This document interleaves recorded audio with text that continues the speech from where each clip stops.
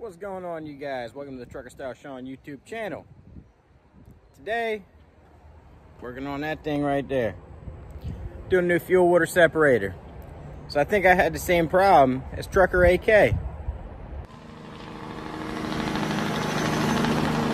I'm back. Alright, so basically what I'm doing is, I'll turn the camera around in a second, but changing that old style fuel water separator out. And what I got is this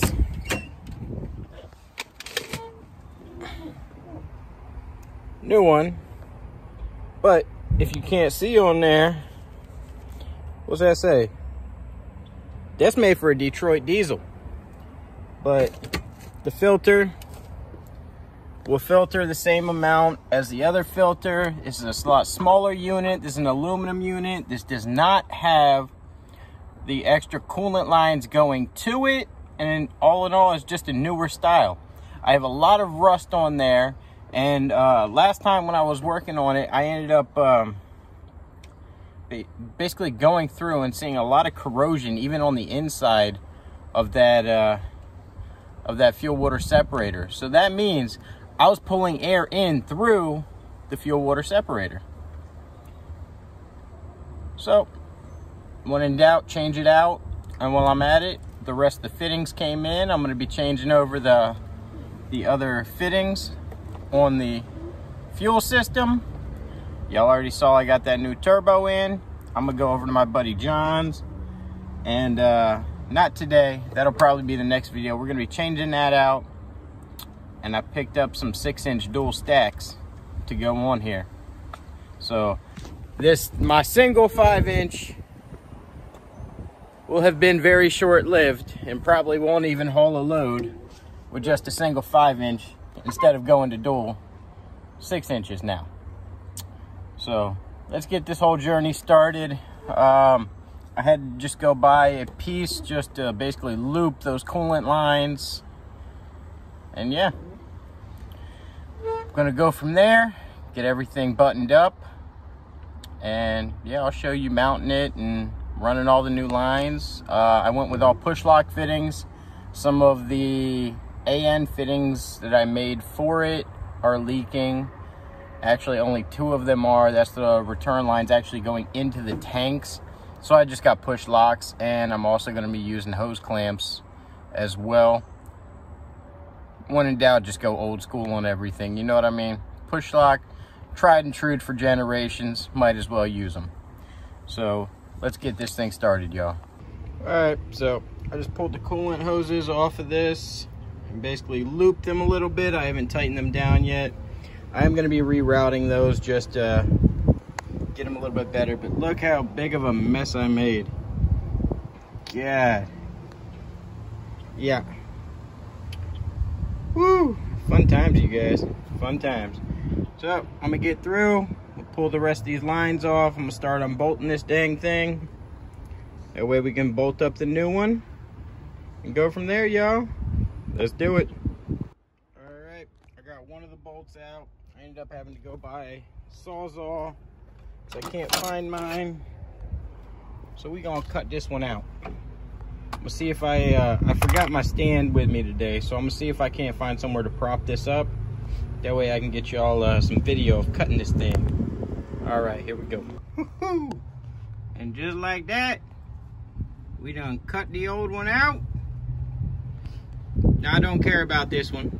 I'm not reusing it. It's just going in the trash anyway. So yeah, y'all can't see, that's how I cut it. Damn near the only way to actually get to things. See how I'm gonna get these things out. Then we're gonna test fit the new one. All right, I'm gonna test fit it, get right back with y'all. All right, I don't know if y'all can see all these different like particles in here. That's the reason we're changing this thing out. You see all that crap?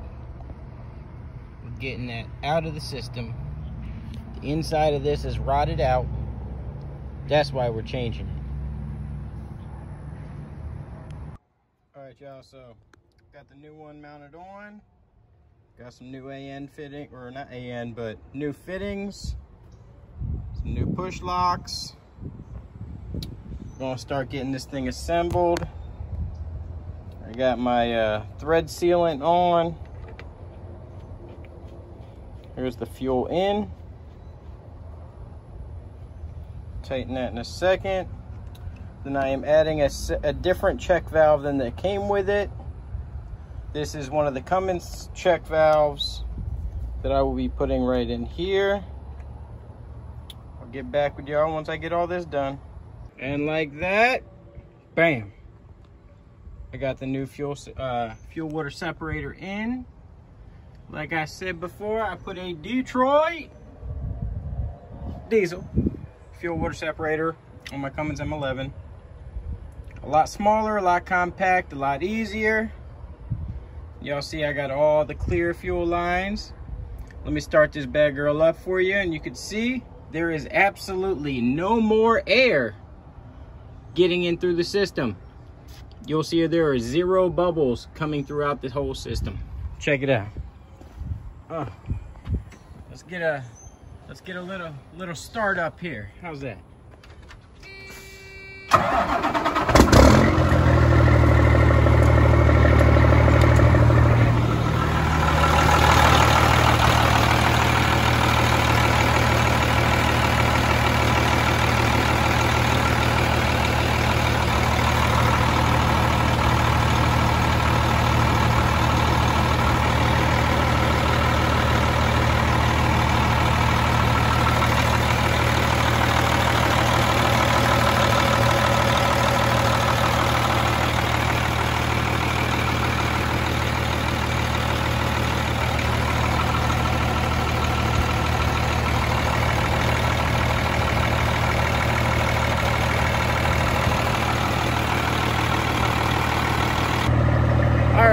I'll give y'all a couple of revs.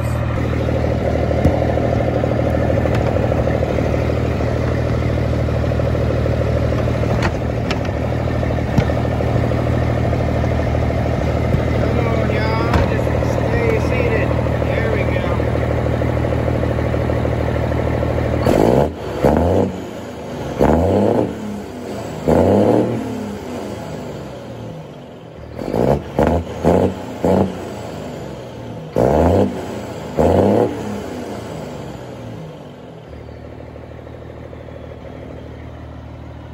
Now I still got to go back through, start tucking up some of those hoses just so they're not rubbing, and put some, basically make it and clean it up a little bit more, but y'all get the basic gist of it.